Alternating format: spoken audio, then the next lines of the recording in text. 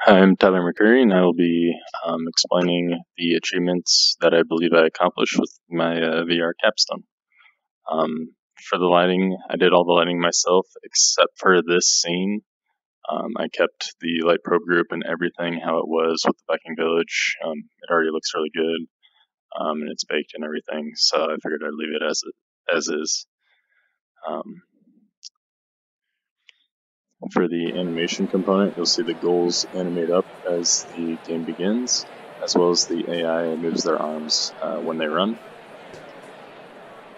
For physics, you see the ball flying through the air, as well as when I jump, physics is also being applied to me, as well as running, which are also the locomotion components.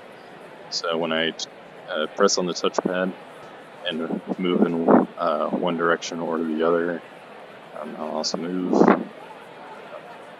Moving my thumb up on the touchpad makes me jump. Out of bounds.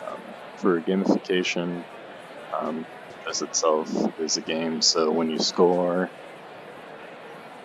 you will get a point, as well as hear the crowd roar, and hear a kind of hockey horn sound, which I think also impacts the emotion part of it. So I think there's a bit of joy when you score, and excitement with the crowd cheering and everything. Do it again quick.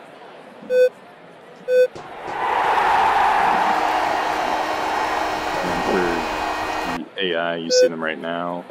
The diegetic UI, you saw the goal turn green when they scored, as well as they're lit up, so you kind of know that's what you're looking for. When the ball goes out of bounds or something, you'll see the floor light up red, so I'll show that as well.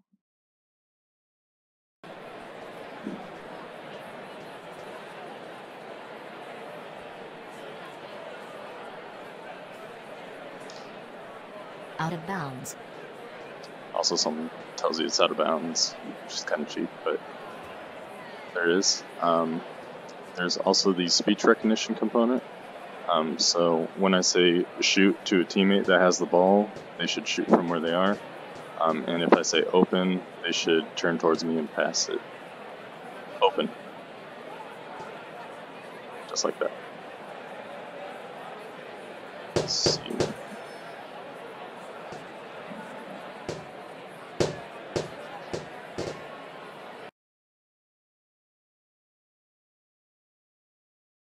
And the last thing I think I forgot to mention is the scale. So in the AI match, you'll notice that the goal is about like my wingspan, as well as it's a pretty small court, so I can just run across it pretty easily. And with the XL scene, I kept the AI the same size as me, but the ball, as well as the court and everything, are much bigger. So it's very big relative to the other court, both length and just size in general. There's the ball that's also bigger. I think that's it. So thank you for watching.